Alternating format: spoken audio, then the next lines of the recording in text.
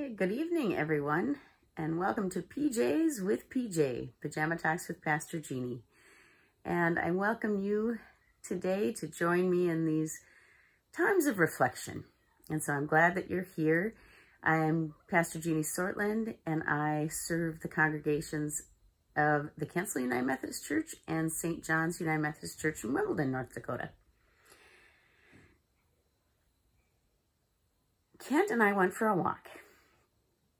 And all day my hip had been bugging me, but we've been committed to improving our health. And so we've been taking quite a few walks and have really picked up our pace. We go pretty well. And I'm also intent on earning activity minutes because there's a little incentive program for clergy in the Dakotas Conference.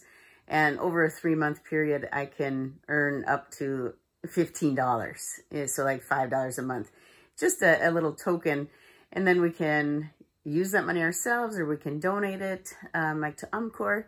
And so it's just kind of a fun little thing and an incentive to take care of our health. And so here, as we walked, my hip just got worse and worse. It seemed aggravated, and so then Kent and I slowed the pace. I called it a stroll. We were barely walking. We were kind of strolling. And, you know, I'm short. I'm about 5'2", where Kent is 6 feet.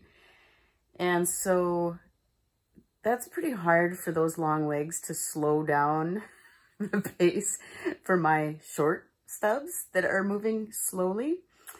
You know, and also it was hard. So we had to let go of our increased heart rate because that's part of what's good about exercise. And I had to let go of those activity minutes because my heart rate was not up high enough to earn them. But I do get points for steps. And so I was earning something at least.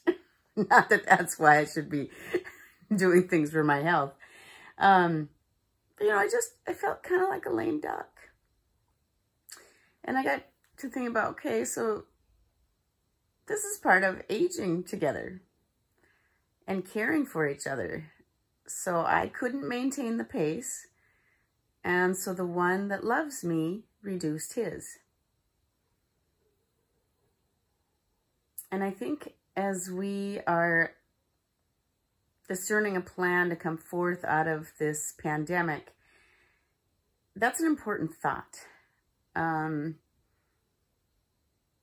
Do we need to keep our pace slow for those we care about? And anyway, since it got me thinking about old age, life, death, you know, how bad off am I going to be by that age? I hope this is just a minor little thing. And if it doesn't turn around quickly, I suppose I'll have to go check it out at the clinic. But it got me thinking about the Ecclesiastes 3 passage about for everything there's a time to live, a time to die. But it was before that that something struck me. It was in Ecclesiastes 2, verses 9 through 13. And the passage prior to this is talking about how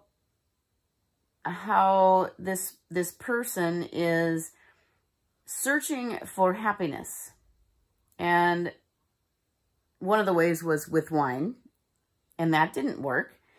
And so then they worked hard. They toiled. They built all kinds of wonderful things, and they had all kinds of money and possessions like no other. And here's where it comes in verse 9. So Ecclesiastes chapter 2, verse 9. So I became great and surpassed all who were before me in Jerusalem. Also my wisdom remained with me. Whatever my eyes desired, I did not keep from them. Okay, so anything he wanted, he got. I kept my heart from no pleasure, for my heart found pleasure in all my toil. And this was my reward for all my toil. I mean, I worked hard. This is what I deserve. Then I considered all that my hands had done, and the toil I had spent in doing it, and again, all was vanity and a chasing after wind.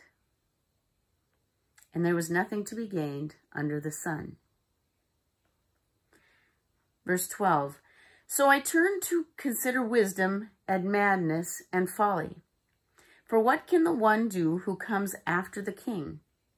Only what has already been done. Then I saw that wisdom excels folly, as light excels darkness.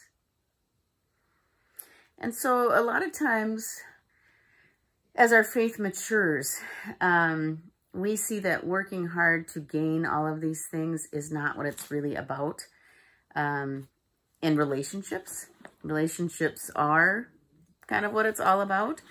And so hopefully some of us are taking some time to reflect upon that during this time of pandemic, and not just being driven totally crazy by the people that we are quarantined with.